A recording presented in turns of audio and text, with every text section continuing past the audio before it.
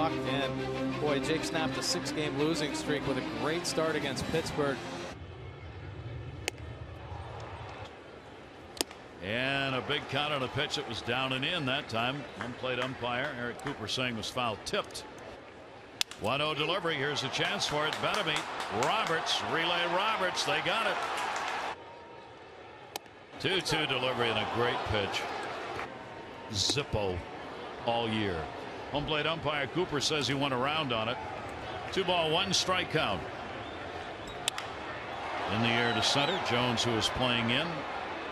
Right there to put it away in a 1-2-3 inning for Arrieta. We've gone through 7 now.